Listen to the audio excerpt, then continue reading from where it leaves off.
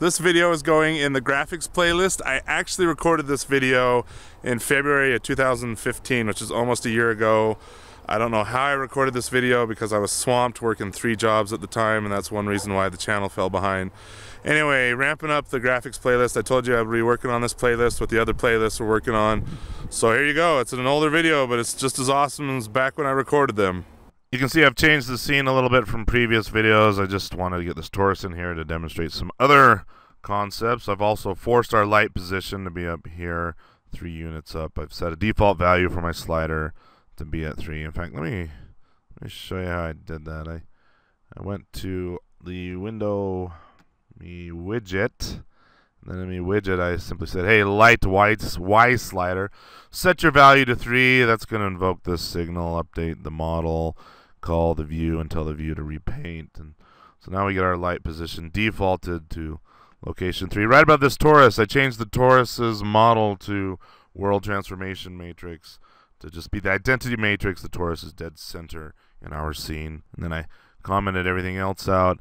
There's one problem though. I can click and drag and move my scene around, which is nice. I like being able to just click my mouse and move it around. But if you want this to track your mouse always, whenever the mouse enters the window, you can say set mouse tracking. I set it to false, but if I set that to true, I'm essentially saying, hey, anytime the mouse comes in the window, track it. And so my mouse is in the window, and it's always tracking it, and it makes it kind of difficult to work with your window. So I actually don't like that. I'm going to turn that back off.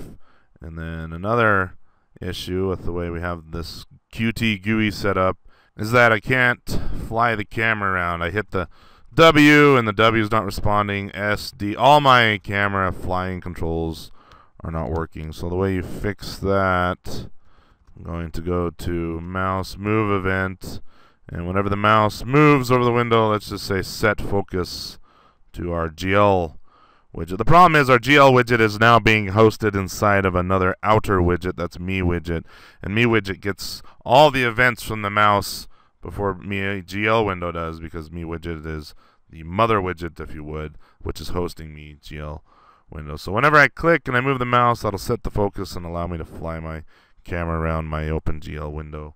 Again, let me bring this up. You'll notice I'm moving the mouse, no response. WASD, I'm hitting the WASD keys right now, no response. I click, I can move my camera around by holding down the click. I can then unclick or let go of my mouse button, but now the GL window has focus. I can fly the camera around, and I like that because I like to move my mouse up here and be able to control my sliders. With some of the older tools I've used in this playlist, you'll notice I don't have my mouse tracking set up properly. I should go fix that, but alas, it keeps things interesting. Okay, here's an issue. First of all, let me take this light, and I'm going to put it below the scene.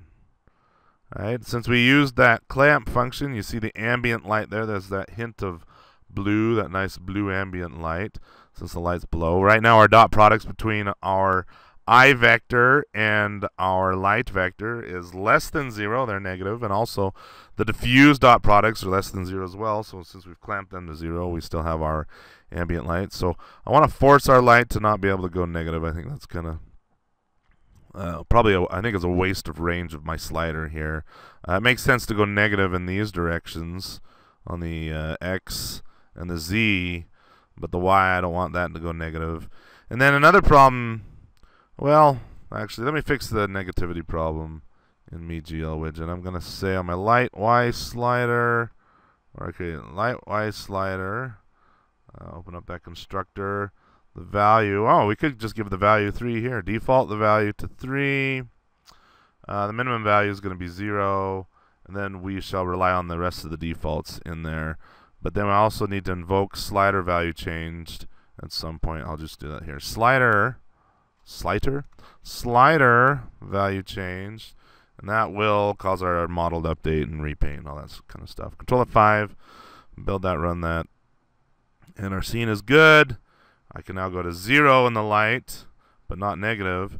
Then there's another issue. If I take it up to 10, look how bright that is.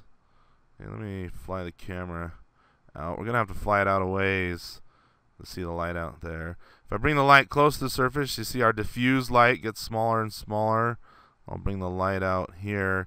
You can see the diffuse right underneath the light is nice and tight. The cosine of those angles, nice and tight because our light's close to the plane.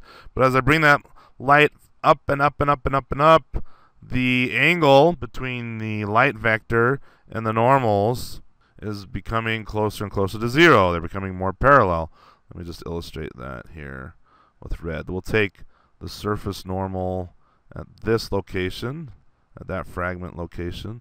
The light vector with the light all the way up there, the light vector, if I can point this right, I'll just click and click. There we go, but then let's normalize it. You see that light vector is pretty close to the normal vector. There's not much angle there, and so that cosine is becoming closer and closer to 1. But if I bring that light down closer to the plane, it gets much darker out here because the new light vector, which I'll do in green, the new light vector is like so, and there's lots of angle between that green vector and the red vector, and so the cosine there goes to 0, and we get this darker patch out there. That should be old hat. So yes, that makes sense. When I bring the light high up here, everything's going to be lit. But if this is a flashlight, and let's say this is, I don't know, meters, kilometers obviously a lot more dramatic than meters, but there's some distance here. Okay, well, there's going to be a point where the flashlight, even though it's higher, it's not going to light up this entire scene as bright as it is. Okay, the further I move a light away from a surface, the dimmer the scene should go. It's the same with driving your car. When you're driving on the road and there's a car approaching you, regardless of whether they have the brights on or not, if the car is way out there, it doesn't hurt your eyes because the light's far away. But as that car gets closer and closer, the light gets more and more intense. There's not as much fall off as your eye gets closer to that light bulb shining right in your face down the road. And so it gets brighter. But we're not witnessing that here.